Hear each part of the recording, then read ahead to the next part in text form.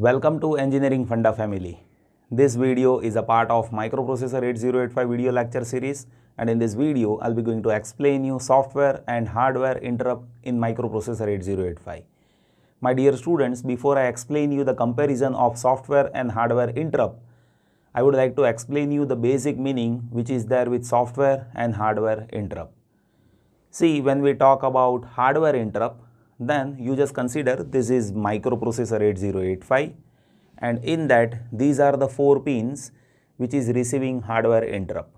Now whenever external device is giving interrupt, at that time with each of this pin there is well defined memory location, and whatever interrupt is getting triggered, that will go to interrupt service routine over here inside Microprocessor 8085. So that is a case which is happening with hardware interrupt, in which each hardware pin is having well-defined memory location. But when we talk about software interrupt, at that time you see we are having microprocessor over here, and let us say at this pin software interrupt is coming from external device. So what will happen now?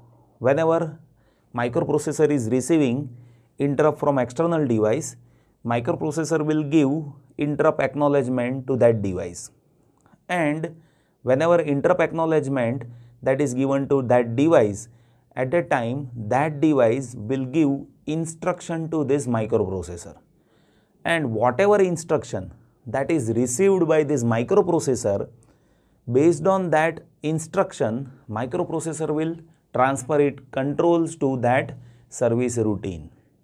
So interrupts are given by external devices only. But in hardware interrupt, all the pins are having well-defined memory location for that service of interrupt. But when it comes to software interrupt, at that time interrupt will come from hardware. But here instruction of transfer of control that will be also given by that hardware. So that is how it is different, right? Now my dear students, let us try to understand all those things step by step, so that will get more clear in terms of comparison. So when we talk about software interrupt, so that is invoked by Microprocessor 8085. How it is invoked by Microprocessor 8085? Once Microprocessor 8085 receives instruction, and when it executes that instruction, at that time interrupt service will get provided. And here hardware interrupt that is invoked by external hardware. How? Whenever external hardware is providing interrupt, at that time pin will directly transfer control to the interrupt service, as all the hardware pin are having well-defined memory location. I'll explain you even how those memory locations are there. When it comes to software interrupt, then Microprocessor 8085 is having total 8 interrupt instructions. Those instructions are RST0 to RST7, and with hardware interrupt there are total 5 pins available with 8085: INTR, RST 5.5, RST 6.5, RST 7.5 and trap. When it comes to priority, then in software interrupt all interrupts are having equal priority. Why? The reason is 8085 can execute only one instruction at a same time. So RST0 or RST1 or RST2 or RST7 can be executed. It cannot have execution at the same time, right? So all are having equal priority. But in hardware interrupt it is possible that multiple interrupt may occur at the same time. Then highest priority that is given to trap.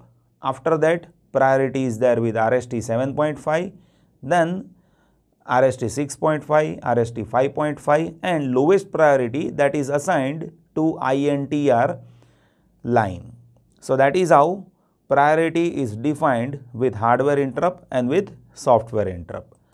My dear students, when we talk about triggering, then with software interrupt is getting triggered by instruction execution, right?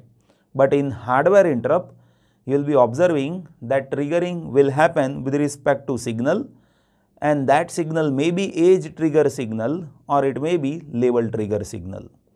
You see, age trigger means whenever signal goes from low to high. So, low to high transition, that is referred as age trigger signal. But when it goes from low to high, but triggering will happen when it stays high, that is referred as level trigger signal. I will explain you that in detail when I explain you hardware interrupt. Now, when we talk about disabling of interrupt, so at that time you should know, my dear students, we can disable all software interrupt by DI instruction, as well as there are many other ways by which we can disable interrupt that we will discuss in interrupt of 8085 main block diagram. Now, when we talk about disabling of hardware interrupt, then other than trap can be disabled. Now, let us talk about how locations are there with interrupts. So, all instructions which are there with software interrupt, those are vectored. Vectored means all the instructions will transfer control of program to the well-defined memory locations. So, that's why all software interrupts are vectored interrupts. And with hardware interrupt, my dear students, you should know that other than INTR are having vectored address. And let us see what are those locations even. So, when we talk about RST0 to RST7, then you see we have well-defined memory location with each instruction execution. As if you execute RST0, program control will get transferred to 0000 hex memory location. When you execute RST1, program control will get transferred to 0008 hex. Likewise, addresses are there and you can easily remember these addresses even. You see, RST0 is having 0000, then you will have to add 8. So, RST1 is having 0008 hex. Then if you add 8, then RST2 address will be there, that is 0010. In hex, you will have to do this addition, remember this. And you can have RST7 with address 0038 as per the addition in sequence by 8. Now, when we talk about vector address of this hardware interrupt, then this trap is having address that is 0024 hex. Now, how to remember this? See, initially trap was named as RST 4.5 and RST 4.5 means if you multiply 8 with 4.5, then what will be the value? 4.5 multiplied by 8, that will be 36, and 36 in terms of hex, that will be 24 hex. Now, you see RST 7.5, 6.5 and 5.5, that is having these addresses. How to remember this? So, you don't need to remember direct data. 7.5 multiplied by 8, whatever data comes in terms of hex, it will be 3C. So, that is how you can have 6.5 address, that is 34. You just do that. I am just giving it to you in practice. 6.5 multiplied by 8 in terms of hex, it will be 34, and 5.5 into 8, that will be in terms of 2C with hexadecimal system.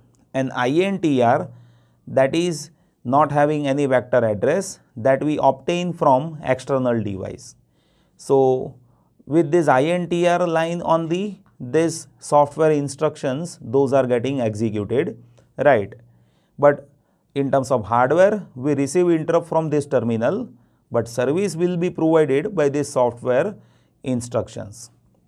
So, my dear students, hardware interrupts are 5 only in microprocessor 8085, and how to execute that. For that also I have already explained you the basic steps, right.